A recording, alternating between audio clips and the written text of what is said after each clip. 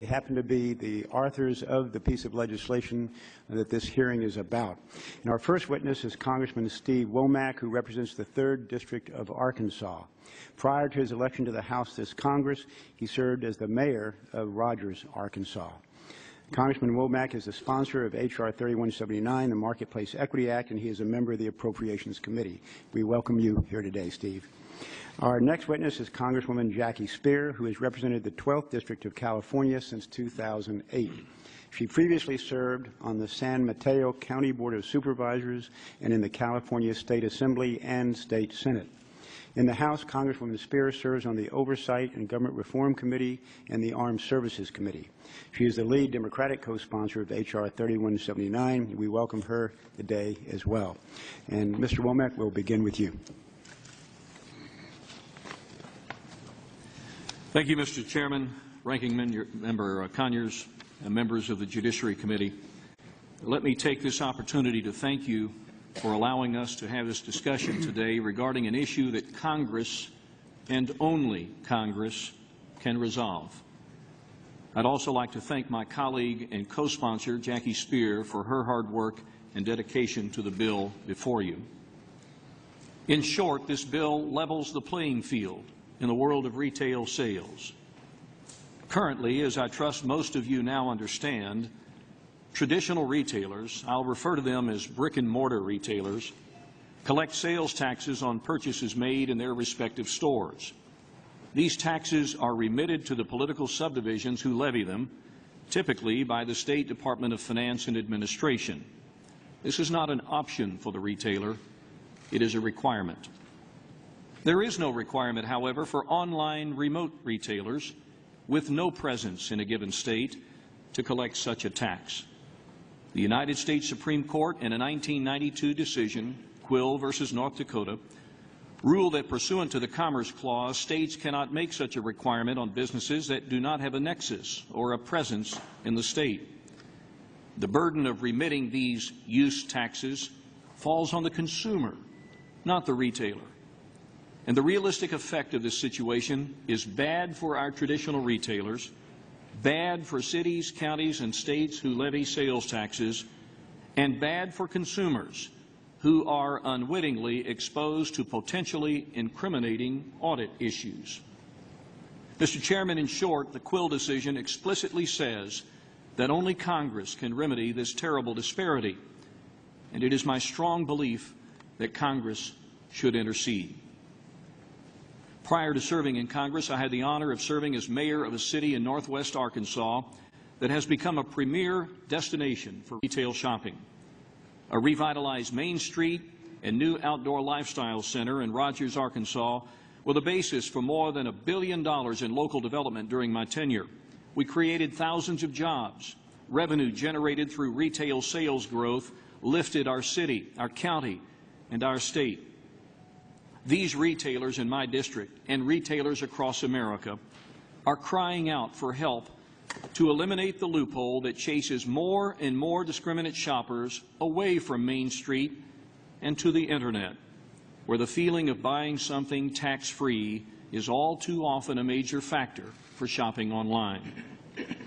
Small retail stores have become showrooms for their online counterparts. Merchants have intimated to me the stories of would-be consumers in growing numbers visiting their stores to get a first-hand look at the merchandise under consideration for purchase, and once committed to purchasing, simply use their smartphone to purchase it online. There's an app for that. Having it delivered to their home and motivated by the opportunity to save the tax. I do very little online shopping. But recently, having made a purchase from a well-known online retailer without a presence in Arkansas, I realized the burden of remitting the tax was on me. So I downloaded the proper form, filled it out, and enclosed a check to my state's Department of Finance. This is the form I used for the state of Arkansas. And there are other forms I have with me, just a sample. 3-page form from the state of Florida. Here's a form from Indiana, Virginia, Ohio, and still another from Tennessee. It occurred to me, Mr. Chairman, that a lot of my constituents don't know this is a requirement, and when told of the requirement, would not know how to process that payment. These transactions, millions of them every day, are simply going without proper tax treatment. And with the exponential growth of Internet retailing, the result to traditional retailers, not to mention critical local services, is devastating. It is time this loophole is closed. Our bill, H.R. 3179, is purposed in doing just that. It is simple and straightforward. It is not instructive. It is permissive legislation, just like the Quill decision invited us to do, and our bill is based on 3 conservative values. States' rights, allowing states to decide whether or not to compel remote sellers to collect and remit, to determine the rate and the method of remittance, promoting free market competition, allowing the discerning shopper to make decisions on price, convenience, service, not on an outdated tax policy weighted to one business model, and keeping taxes low, helping our cities, counties, and states meet their growing demands by avoiding the certain reality of raising other taxes to offset the exponential loss of sales tax revenue. I've heard the arguments against the legislation. It's too complicated, too many rates, punitive to small online retailers, the notion of this involving a new tax. It's not complicated.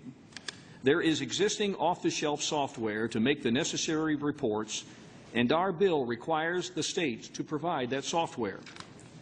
And just as it's easy to track in real time approaching storm or traffic congestion, even the activities of this institution, it's also very easy for online merchants to provide the necessary documentation and payment of taxes just as their Main Street counterparts do.